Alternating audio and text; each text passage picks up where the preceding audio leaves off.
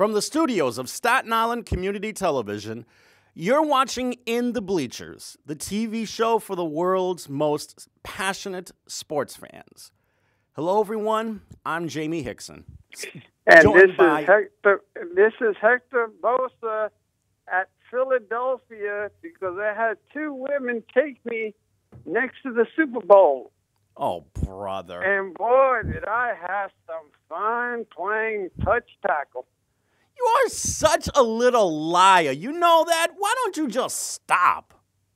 I mean, seriously, get over yourself. You should stop. No, you need to stop lying. Stop. You need to stop lying. You like good times. You like good times to me. You're JJ. You know why? Because it's jealous Jamie. I'm telling you, you're doing this to yourself. You're digging yourself a deeper hole than you already are for exposing yourself to be the liar that you are. Not too deep, but I'm looking for them holes. Yeah, damn right. You're an idiot. Anyway, Hector was a little under the weather today, so he's joining us on the phone. Thankfully, this time. For the moment. The game. How did you enjoy the game? Were the bets covered? You know. The game itself was a tremendous game. I thought both teams played hard. Neither team gave an inch, especially offensively. If the fans that were watching liked seeing a lot of points on the scoreboard, then they got their money's worth because there were a combined 74 points, almost 1,200 yards of offense, which, by the way, is not just a playoff record, it's a Super Bowl record. And there are actually a few things that you can take out of this game. Number one, win or lose, Tom Brady is a boss. Number one, he got 500 yards passing by himself yesterday. And number two, he now has 10,000 yards passing in the playoffs lifetime. He's now the first quarterback to ever throw for 10,000 yards in the playoffs for his career. There are other quarterbacks who don't even throw 10,000 yards for their career in the regular season, much less the playoffs. And Tom Brady showed 40 years of age or even 30 years of, he could be 50 years of age for all I care. He is still at the top of his game. And all this talk about what his future lies, Tom Brady's coming back next year. There's a guarantee he's coming back next year. Besides, he's not going to take losing last night's game lying down. He wants a shot at a sixth title. He has to come back first and foremost for the simple reason that they traded the two other quarterbacks. Yeah. Okay, that's the first thing. Second thing is, I've always said that if you can keep yourself in damn good condition, just like Charlie Huff used to say, I keep my legs and hips in the best condition so that I can throw my knuckleball. Mm-hmm. I remember when Tom Brady first went to the combine for the NFL almost 2 decades ago. He looked like somebody who could maybe mow your lawn during the summer. He looked like he had a teenager's body. All it took was maybe 5 or 10 years of really good conditioning work and a terrific work ethic like he has to get himself in football shape. 40 years of age and he's still in tremendous shape. It's just a testament to the type of worker he is. You know, people look at age instead of just looking at what the man can do. You know, that's the thing. That's racism within itself because ageism has nothing to do with what's happening. If the guy can move at 40 years old, he's an astonishment because he's a piece of work because he is a football player who's 40 years old, and there aren't that many 40-year-old football players in the league. Not even. In the league. Who is the last football player that's 40 that's in the league? Well, many years ago, George Blanda, who played in the AFL and the NFL, he lasted until his late 40s and early 50s. Yeah, but look how far that goes. This is what I'm getting at. By the time you hit 35, they're already gone because their knees are shot, and there isn't a love for the game anymore. People are retiring early now. Yeah. So that they can play with their kids, and everything else that they can do. You know, it's funny that you mention retirement because now there are rumors about Rob Gronkowski and where his future holds. Well, you already know where he's going. Well, Jinder Mahal trolled him. Yeah, Jinder Mahal called him out on Twitter yesterday. Don't be surprised if you see Rob Gronkowski go back into the ring. Supposedly, there might be a place for him in WWE as a heel. You know, with his buddy, what's his name? Oh, I forgot his name. Zack Ryder's, what is it, JoJo or? I think I know who you're talking about. Yeah, you know who I'm talking about. I'm just surprised I forgot. Yep. That, them two being heels or faces, them having the football attitude era. I mean, you have already two ex-football players, major league football players. And, you had minor league football players, as we were talking before this big screw-up that we were supposed to be on, but somehow or another some other show was on, and we were talking about this. Yeah. But, we were talking about major league football players that have made it to the WWE or have made significant in college.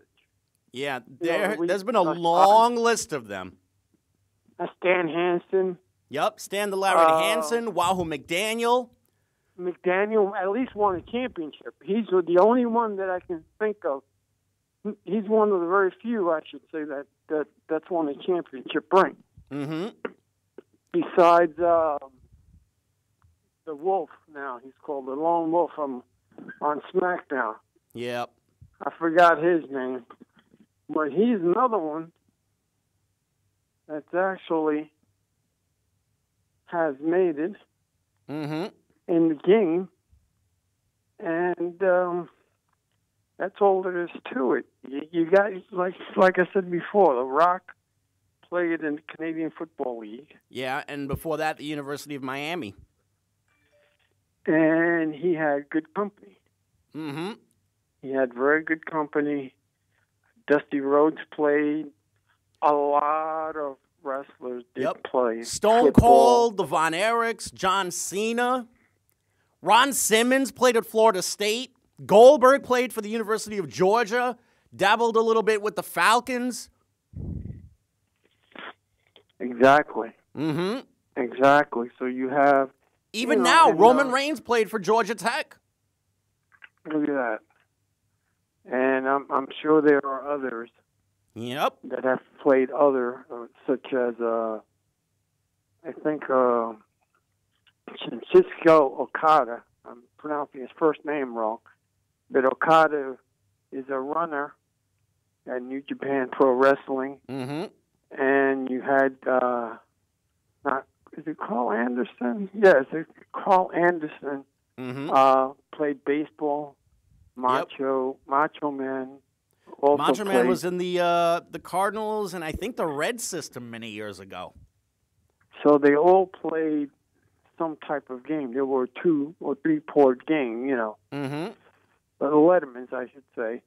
But it's a tough call. I mean, the one thing that I got out of the football game together was that blown kick from the snap to the center. Yeah, that was a big mistake. That leads to some special teams mistakes on both sides. There was a missed extra point by the Eagles. There were 4 points that were butchered by the Patriots yesterday. But as it turns out, that was just a little bit of a side note to the game. The big story in this game was the Eagles being a lot more aggressive offensively than the Patriots were, specifically doing a trick play in which Nick Foles, who, by the way, was the MVP of last night's game, faked doing an audible, and as it turns out, he wound up catching a touchdown on a receiver option. Fake double reverse. Fake the double reverse, and Foles wound up catching a touchdown in the end zone. Then there was the fourth down play where the Eagles wound up throwing it into the end zone, and they wound up getting the lead back. I mean, it's just a testament to the type of courageous play calling that Doug Peterson had. And how about the career that Doug Peterson has had in this game? He went from being an afterthought coming out of Louisiana Lafayette to being Brett Favre's backup on the Packers. A lot of people don't know this. This is Doug Peterson's second championship that he's won in the NFL. He's now won 2 Super Bowl titles. The first was as Brett Favre's backup on the Packers when they beat the Patriots over 30 years ago. Yeah, and also the quarterback for them was the second stringer. Yep. He said he wasn't going to come back. They brought him out of retirement. Drafted in the 3rd round. He actually went to the same high school as another Super Bowl winner, Drew Brees, Westlake High School in Austin, Texas. Started his college career at Michigan State, got almost no playing time, transferred to Arizona, raised his profile a little bit, enough where the Eagles drafted him in 2012.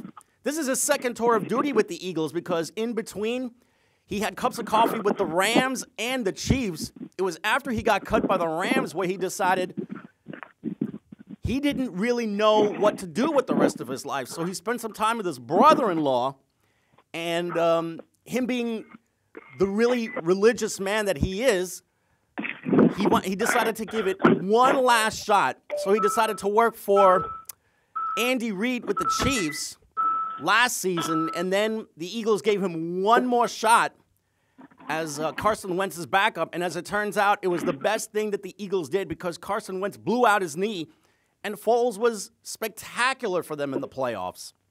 Yeah, now what do? Do you bring him back as your starting quarterback next year, or do you go, okay, you're our second stringer because you don't know what Carson is going to be like? That raises a really interesting question. There's suddenly a quarterback controversy that the Eagles have. They don't want to admit it, but there's a real controversy going on. Do they go with their future, which is Carson Wentz, or do they go with the guy that won them the title this year, which is Nick Foles? Tell you what, Nick Foles has showed he can really play this game, and he's a free agent, so he could probably do anything that he wants now that free agency is going to be coming up next month. So somebody's going to be offering him an opportunity to not only make a lot of money, but get a really great chance to start somewhere. But do you think he'll be a starter again, or do you think he'll be another backup quarterback? Because remember, when Carson comes back, you don't know how his knee is going to turn out to be. Mm-hmm. Because a blown knee is it's a bad thing to have, as we all know. Yeah. And sometimes it can mess with a person's mobility. It depends on how his rehab goes. If Wentz works diligently in his rehab and he's able to do the cutting that he needs to do on the field and his knee gets stronger, the Eagles might want to bring him back and make him the starter just like he was for the first couple of years. Now, with that being said, who is going to be there to oversee him next season? Nobody knows. Nope. Because there's a lot of free agents on there. But I wanted to ask you something.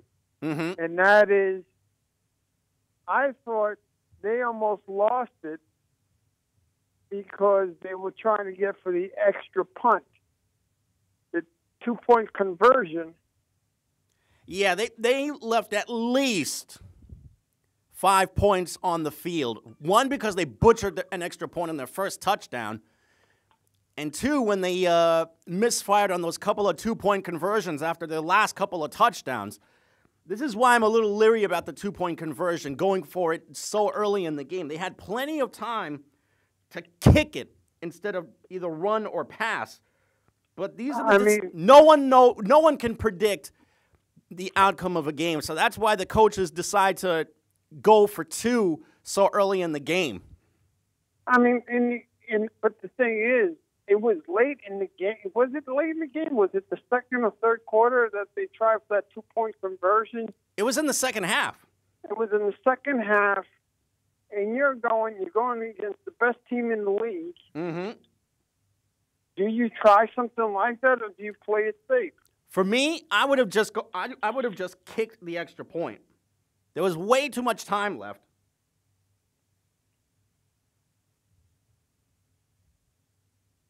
So what else do you want to talk about? Yeah. Sorry about that. As far as last night's game goes, there's something else that needs to be taken out of this game. On the Patriots side, number one, Malcolm Butler only played special teams. He was not used on any plays defensively last night. And I saw Bill Belichick's press conference on YouTube, on the NFL's YouTube page. He said that there was no disciplinary reason used on Malcolm Butler, yet he never played one single defensive snap last night. Something's got to give. He must have done something really diabolical in order to not be allowed to play any defense last night. There's going to be a lot of coaches from, of course, the team that Brady's on, that the coaches are going to leave. Yeah, and Matt Patricia's going to Detroit, and Josh McDaniels is going to Indianapolis. And the funny thing is, just because they're under Bill Belichick, and they think, oh yeah, well he's been under his system, they're going to do exactly what he did. Do you know how many failures have come out of that system? Quite a few. Bill Belichick. Yep. Although in McDaniel's case, he didn't really get a fair shake from Denver. I think he should have been given a little bit more time to try and work things over, but he was really fortunate to make his way back to New England and call the plays under Coach Belichick. Yeah, but still, you've had a lot of players, or should I say, a lot of coaches. Oh, he's under Bill Belichick. Oh, he's going to do fine. Oh, he's going to bring the same system as him as he will, and he's going to discipline and wind up doing not a damn thing. Mm-hmm. Let's see what these guys can do this time, because Matt Patricia is taking over in a notoriously underachieving Lions squad. McDaniels is going to Indianapolis, where hopefully his quarterback will be available for 16 games and the Colts can be competitive again. You take away Andrew Luck, the Colts are nothing, literally. Well, that's one thing. How the Eagles are going to look for next year. How is everybody going to look for next year? All the teams from beginning to last, how are they going to look? You know, Eli Manning giving his blessing to go out to get another quarterback. Yeah, you know, you're getting up there in age, but the guy that's going to be his backup, the one good thing is that he doesn't get hurt, just like Brady. Yeah. That's one thing that the Giants have been fortunate with when it comes to Manning. Except for the one time he was benched, he's played every single snap. And he probably has had a couple of maladies here and there, but he's been so durable and so effective for so long for that franchise, it would look really strange seeing somebody else taking the snaps from center on that Giants squad. I'll tell you something. People are not going to mind if you were a winner. You know, he's been proven to be a winner. And in people's eyes, right now he will always be a winner because he beat Tom Brady. I mean, I forget winning the NFL, the Super Bowl. Now it's beating Tom Brady. You know, beating Bill Belichick. Mm-hmm. That's your plateau. If you can beat them, you're the best team in the league. Mm-hmm. But they seem to do a lot of good things that the Astros do. The baseball team, the Astros, mm-hmm. they do. They for some reason, and the Cardinals. Yeah. And which is they used to rely on their farm system immensely, mm-hmm. and they were great. Now I don't know about you, but you know, Brady and Belichick and whoever is on that team that picks these guys to be on that team. Remember, like I said before, if the Knicks had 2 or 3 good players, people would want to play on that team. People want to play for Brady and Belichick and so on. Because they know they have a system that's going to win. Although, from what I understand, a lot of the Patriots are a little sour on Belichick because for one, he is blunt with his players. He never minces words. He'll literally call a player out if they're not doing well, either on the field or in the locker room or in the film room. That's number one. Number two, I just got word from one of my sports apps about the real reason Malcolm Butler didn't play on defense yesterday. Turns out he was sick all week, and also he did not practice well, and he violated a team rule. Okay, I understand because he was sick, but because he violated a team rule and you're trying to go for the Super Bowl, so you're trying to say, I don't need you. You know what? Whatever works for Belichick works for him. He's won 6 Super Bowls. He's gotten there 10 times. I mean, we're living in the Me Too era and in the PC era. Yeah. Where we can't even sneeze at someone or say, hey girl, your hair is nice before you get fired. Mm-hmm. You know, and this is the PC era and the Me Too era are getting too damn ridiculous. I am all for it to some degree, but I am against it to some degree too, because you have people that want their 15 minutes of fame, and you know they're going for the money, for the power, for whatever they get out of it, and some they screwed up for the real people that need them, the real victims, and you got people that are. If you're a man, you want to be talked like a man. You don't want to be called out sometimes. Sometimes I understand you call out a player just to embarrass him. But if it's something essential, you don't do it every time. Because if it doesn't work the first 2 times, why do it a 3rd or 4th time thinking it's going to work? You wouldn't believe how many times Bill Belichick has called out Tom Brady in the locker room and in the video room. I mean, he even went so far as to say the guy, the quarterback on the local high school football team could have made a better throw than you. Yeah, but here's the thing. Does it work? Does the way Belichick coach work? Or is it Brady that's going, you know what, screw you. You can't tell me what to do. I'm going to run the offense, and I'm going to get you to the promised land. It's produced 5 titles. Is it one or so both? Obviously something's working. But I think this act might be wearing thin on a few players, though. What was that? Just for the record, Malcolm Butler is going to be a free agent, too. So maybe he could be on his way out. You never know. You never know. And Tom Brady made it clear he's coming back next year. He said that in the press conference last night. I mean, put it this way. Where would he go? Where would he go? Someplace that's in desperate need of a quarterback. That's where he would go. Yeah, but remember something. He's got to go to a team that's already made to win a championship. Mm-hmm. So which football team out there right now would go and say, all right, we can use a Tom Brady? That's already made. That's already made to win the Super Bowl. I know a place. Jacksonville. Where?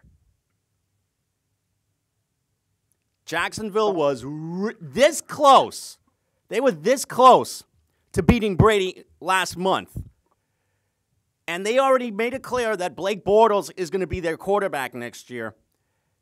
If the Jaguars had a better quarterback, at least a B-plus quarterback, they go to the Super Bowl. Blake Bortles is a C-minus kid at best. You can't win a Super Bowl with a C-minus quarterback. You need at least a B-plus, A-minus quarterback to at least play in a Super Bowl. But considering Brady's age and the fact that he's a Patriot for life, he will only play for the Patriots. Yeah, I know he'll only play for the Patriots because that's the way the system stands. Mm-hmm. That's the way that the system stands.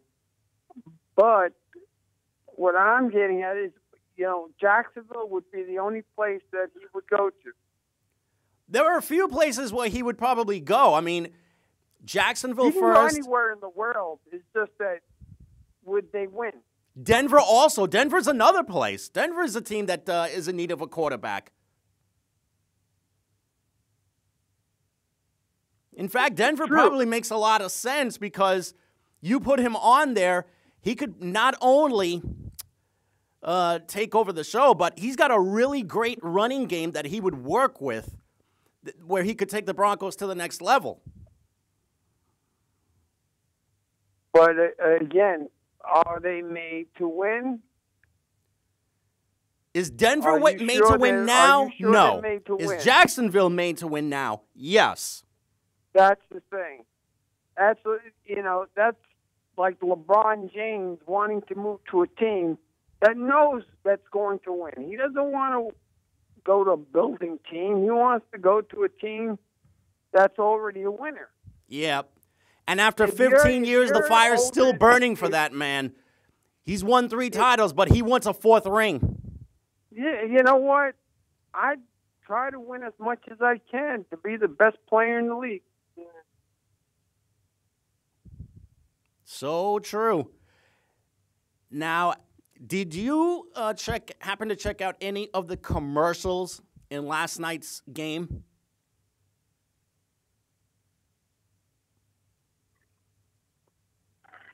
Yeah. Well, if I can have a little laugh for a moment. Yeah. Easily. Laugh away. Yeah. There were 2 commercials that stood out in my eyes. Oh, yeah, the best commercials. Actually, 3. Oh, Super Bowl commercials. Oh, dear God. We never even stopped hearing about those guys. Eli Manning. That was hysterical. Sorry, but seeing Eli Manning and Odell Beckham Jr. dance to Time of My Life was so hilarious and so classically, unbelievably funny. I couldn't help but just stare at that spot in amazement. But there were other commercials that I saw as well. Yeah, the Morgan Freeman one. Oh, that was brilliant. Morgan Freeman for Mountain Dew and Peter Dinklage from Game of Thrones for Doritos. Yeah. Classic commercial. Busta Rhymes and Missy Elliott. Yep. The hits. Oh, what about the Tide commercial where they were basically making fun of Super Bowl commercials? That, and also they used the guy from the program from the Netflix. Yep, that's what I'm talking about. Stranger Things. Mm-hmm. The actor from Stranger Things was the one that did that Tide commercial. Yeah, and he did an amount of them too. It wasn't just 1 or 2. It was like 4 or 5 of them. As if he And some didn't of them raise made his no profile any higher than it already has. He's already starring in a hot Netflix show. Something tells me he's going to be really in demand after this commercial he did. Yeah.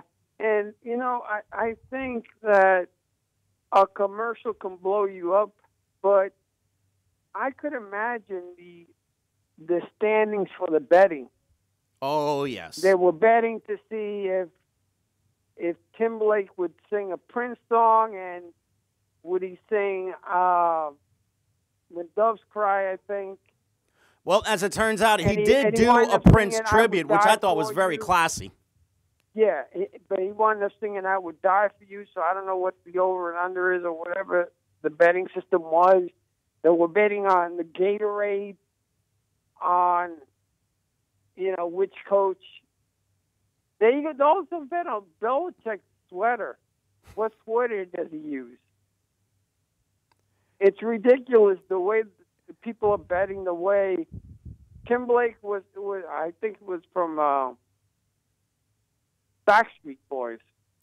They were betting on to see if You're from they were close. He was with NSYNC. NSYNC. They were betting on to see if some of his NSYNC buddies would come on. They were betting to see if Janet Jackson would come on. No, he did this all by his lonesome. And I can't believe they're still talking about the 2-second nipple showing that you couldn't barely see. And I didn't know nipples kill. But Janet Jackson blew up the place with that not even 2-second thing. But oh dear God, I'm telling you, we're sexually repressed in the United States. But dear God, you want to know something really outrageous? Just a month or two after that incident, Justin Timberlake was invited to the Grammy Awards. Janet Jackson was completely ostracized. Didn't even so much as get a phone call. And look at that. It wasn't her. It wasn't her fault. It was his, because he was the one that ripped it off. It just goes to show you that political incorrectness or political correctness is just going a little bit too far. Not just in sports and in entertainment, but in society in general. Yeah, but, talking about February 8th coming about, the NBA. Yeah, the trading deadline, they changed the date of the trading deadline. It was, I think, the 23rd or the 17th. Now it's been moved up to the 8th. Now, why'd they do that? I think the reason for that is because they wanted to make sure that everything was done a little bit closer, a little bit further back from the trading deadline, as opposed to being so close to the trading deadline. Well, Tom Baker's out for the season. Mm-hmm. And I just found out the Nets wound up making a trade of their own. Tyler Zeller got traded to the Milwaukee Bucks. For what did they get? They got a seldom-used guard named Rashad Vaughn, who only played 22 games with the team this year. Now, is his contract up next year, or is he a good guy? Rashad Vaughn didn't really do too much, didn't really get a fair shake, to be honest with you. He was only averaging 2 points a game.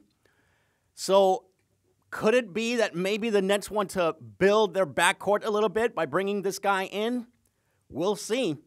If anything, I think this is more a testament to the Bucks wanting to win now by going with more height than the Nets are with building their backcourt. Well, you got Billy Hendon Gomez wanting out. Yeah, he officially demanded a trade. But I'm going, if you're going to trade anybody, you might as well get rid of Kyle O'Quinn, because he's leaving next year. He's not coming back. Yeah, so I think he's going to be a free agent this summer, isn't he? He's opting out of his contract next year. They know that he's opting out of his contract next year. And, I know Porzingis wants to win this year, but even if you get to the first round, I don't know how you're going to make it to the second round. Okay, I hate to tell you this, Hector, but don't bet on any playoff hopes for them this year. or next year for that matter. But like I said, if they did make it to the playoffs, because you have always been the catalyst of all of them saying, "Oh, they'll never make the playoffs," and they have.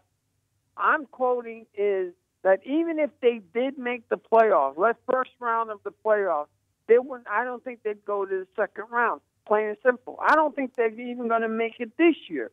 There's no chance in hell of them getting out of the first round. I mean, do they have a shot? There's always a shot.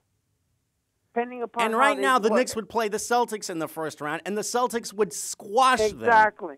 Like I said, it'd be a miracle if they make the first round, if they make it past the first round. Now, should they keep Billy Hendon Gomez? Hornacek either has it in for him. It's not that he has it in for him. It's that Hernan Gomez is a horrible defender. He needs defenders on the floor, and Hernan Gomez has not endeared himself to Hornacek because he can't defend. But you have to remember, again, in order for you to get better, you have to be on the court. You just can't do it in the practice game. Well, when he has been on the court, he's regressed. And no, actually, he's done well and he's worked hard and so on. Not really. Not on the defensive end. That's what I've been reading. That's what I've been reading now. All the reports that I've been reading is that he's been doing well. His defense is still slacking, but he's like Enes Kanter. At least Enes Kanter puts forth the effort. But so does Hernan Gomez. But again, you have to play the young guys in order to see if they're worth having or not. He was in the all-rookie team last year. And Hector, that was last year, man. You're going to poo-poo. Oh, so that means if CeCe Sabathia wins the Cy Young Award, forget him. He's not good anymore. He's not going to win. Dude, you're comparing apples and oranges here. It's two totally different sports. But you're poo-pooing that he did accomplish something. And you can't poo-poo that. You have to give him the benefit of the doubt and go, you know what? Just because he made some all-rookie team doesn't give him any more carte blanche this year than he already got last year. But he should get a little more because he did accomplish something. If he's not defending, he doesn't play. End of story. And the same can be said for a bunch of the guys on that roster. How do you know Hornacek doesn't have it in for him? He's a third string. He's a third string coming off the bench. Hornacek doesn't use him, even when you need to use him.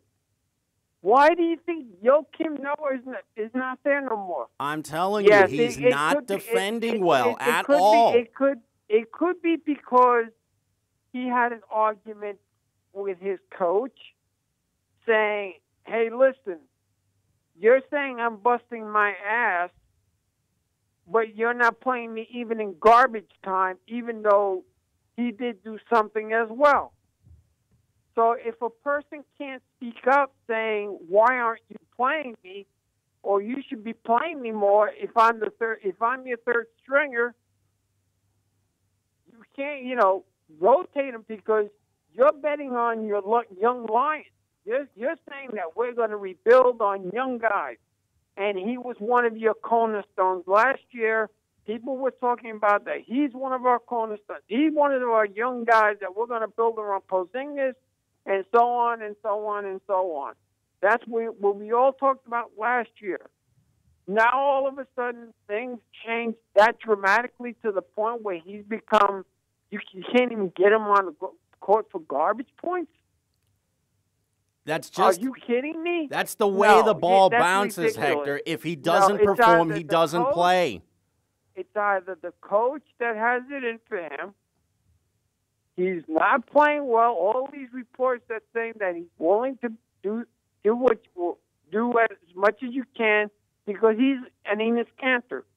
He's got the same game as Enes Kanter. People have been saying that. Yes, he does. I'm not saying he doesn't need to work on his defense. Of course he has to work on his defense. But again, a lot of teams want him. A lot of teams want him. Now, again, going back to last year, you said, not you particular, but people are saying, oh, well, we need him because he's a young guy. Porzingis and him are going to make a great team. Now, all of a sudden, you're going, you know what? Let's just forget about him and let's win now attitude.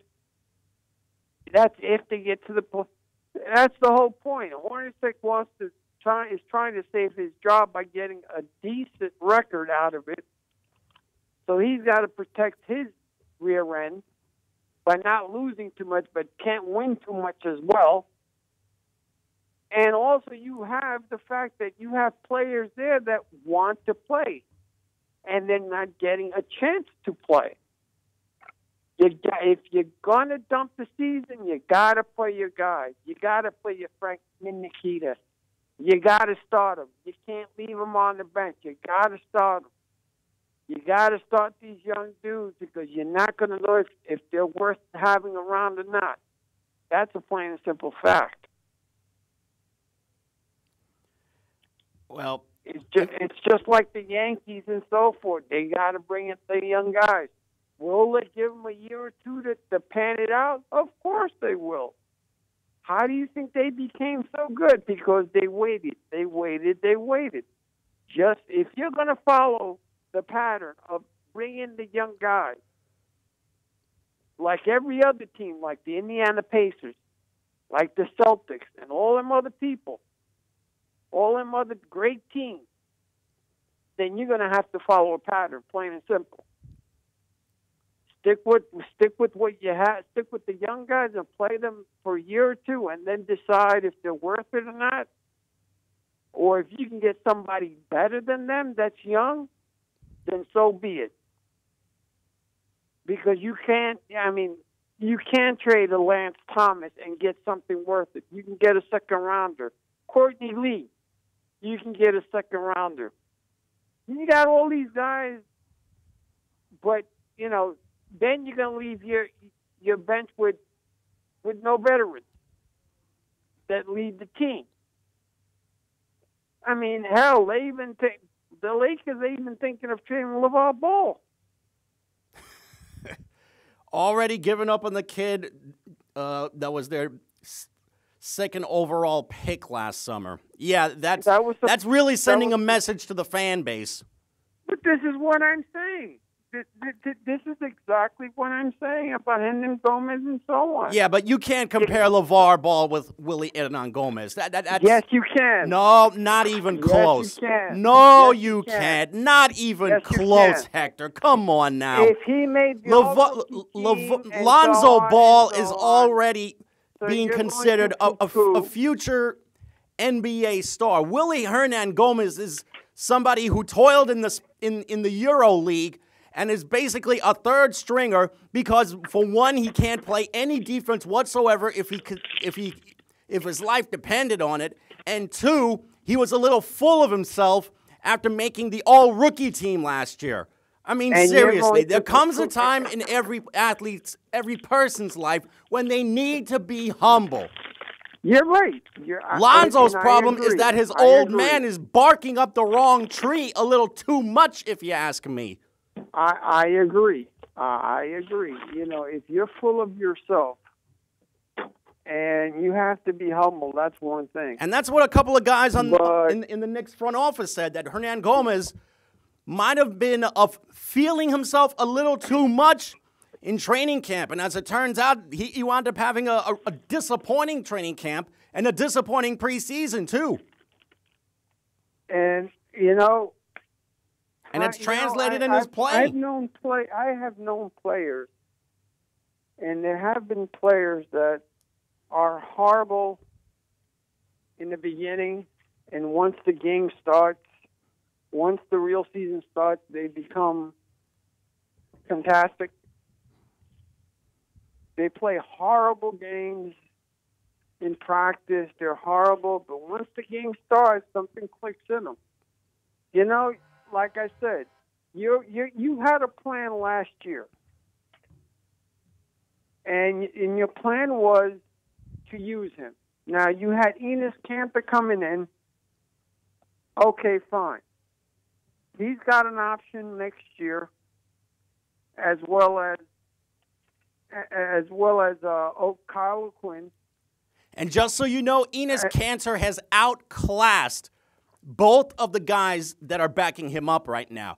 All the more reason why Kanter, quite frankly, something needs to be done with him. If they want to move on, they might as well just make him available in a trade with a contender. And if not, bring the guy back, please. At least he's showing some kind of hustle. I mean, he had a 2020 game, for crying out loud, just the other night. Well, that's what I'm saying with all them other guys.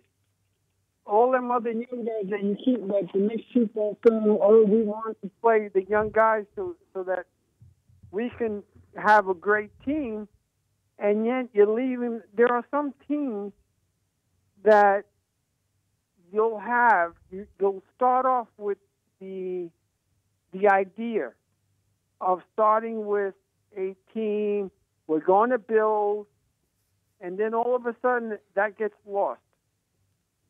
Hopefully, they're not getting lost in this transition. They don't get lost. If playing the young guys is where they're at, then for God's sakes, do what you have to do and play them. Yep. Plain and simple English. Well, lost in this whole thing was the fact that one big trade already took place in the league, and that is Blake Griffin going to the Pistons. This after he signed a big contract with them over the summer. Well, the other team had the salary cap that they couldn't do it. You know, if they were going to trade the guy, why give him a contract extension in the first place? This is what really baffles me about certain professional sports front offices. And at the same time, I shouldn't be surprised because you know why? It's the Clippers. They based their franchise history on complete and utter incompetence. Well, here's the thing too. If they're going to trade him and they're going to trade DeAndre Jordan, yeah. And there's still DeAndre Jordan to the Cavaliers rumors. You know, the teams are going. Of course, the Cavaliers are into it. They want to trade the Nets pick, if possible. You have a lot of things going on. Now, why did the Clippers sign him to a full contract? Because one, they thought they had something probably, and two, because sometimes teams like to sign people first and then go, oh, okay, now that we have them for a couple of years, like they do in baseball. They don't trade people until they know they're on the contract sometimes.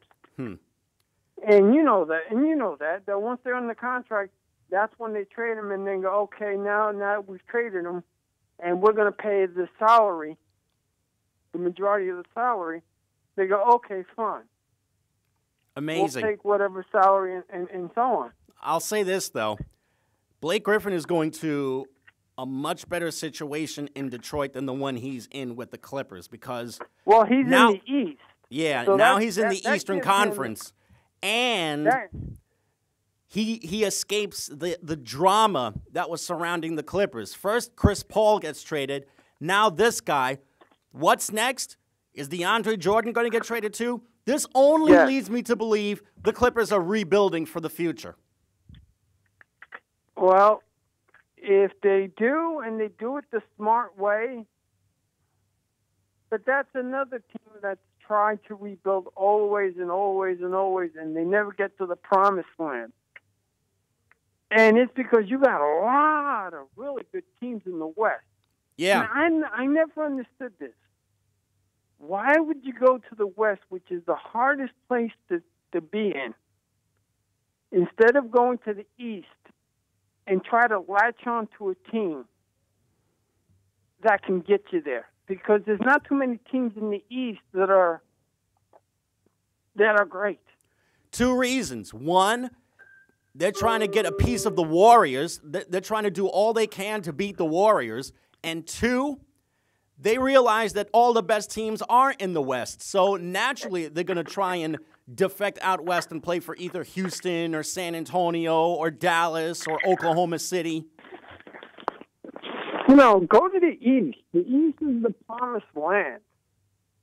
The West is not the greatest place to be. The East is where it's at because the West is not as that. You got too many damn good players, damn good teams that are going and are laughing because Golden State, the Warriors, they're an institution right now. They're and the Cavaliers at one point were the kids on the block that you had to beat. Now the Celtics are in.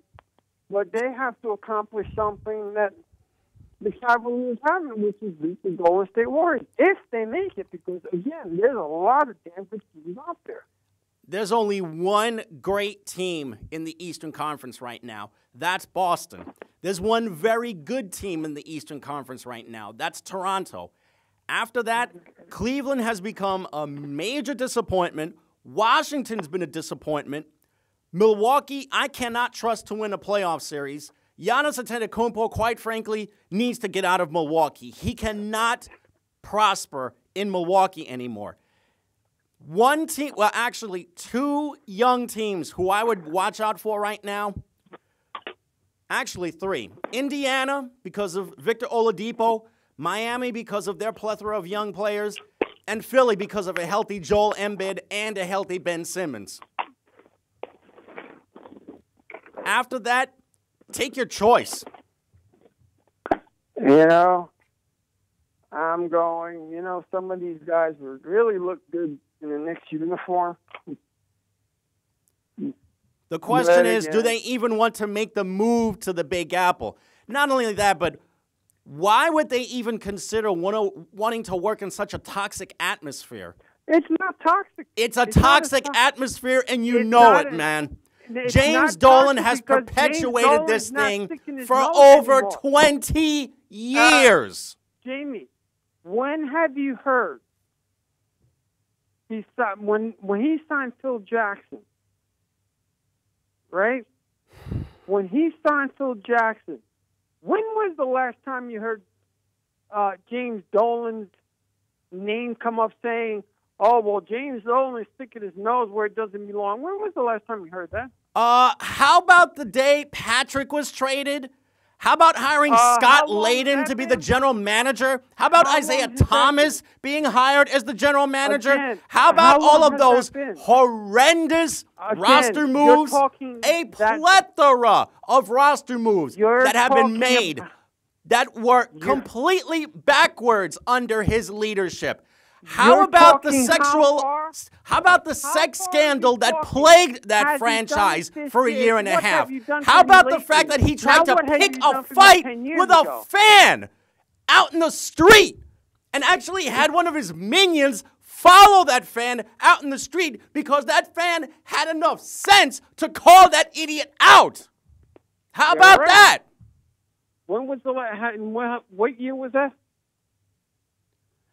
It's not about when. It's about how often. No, it is about when. Because, there are sometimes you have to forgive people. He's not getting anything from me. He gets no forgiveness from me. He sure as hell is not going to get any blessing from me. And I sure as hell am not going to forget what has happened to that sorry franchise. That once proud franchise, which is now gone from being an embarrassment to a laughing stock to being run of the muck. But I look at it this way. Think of it this way. Okay? Because you're biased. It's not a bias. You're biased. No, it is not a bias. Let me I just see what's happened with that franchise, and it infuriates me. Yes. It infuriates me to see so much incompetence being passed on from one place to another with that franchise. Here's the thing. The only thing you can get him on is the Charles Oakley fiasco within the That's first another 6 thing. years. How in the world do you ban one of the most beloved players in franchise history all because this guy saw through the BS that this guy was trying to spread all over the Garden? That's why I don't go to Madison Square Garden anymore. I don't go to Madison Square Garden because of him. I won't even go see St. John's there anymore. But here's the thing: if you want to stop being so biased for a moment, I'm not biased. What part of the words "I'm not biased" do you not understand? Just listen for a moment. Stop screaming and listen for one moment. Now, I'm not the biggest fan of James Dolan. Okay? And that's a fact. I'm not the biggest fan, and I'll criticize him just as much as you do because Isaiah Thomas and all them other things that you mentioned are definitely true. You can't deny that. But when he hired Phil Jackson, you didn't hear a peep that he was sticking his nose into anything of that nature. He let Phil Jackson do his thing. He listened to the fans. The fans wanted Phil Jackson. He gave him Phil Jackson. Phil Jackson was a disaster. So what did he do? He fired Phil Jackson. He never should have taken the job in the first place. Now the second thing is, I don't like the fact what he did to Oakley, but is it that much toxic? You don't hear that toxicity anymore like you used to hear in the past. It's you don't still hear not toxic the writers because he is still there. The writers don't speak of him that badly anymore. Nobody speaks to him that badly anymore. Now, if it's happening where nobody's reading about it or hearing about it or writing about it, that's a different story. But also, let's say you want to come to the Knicks.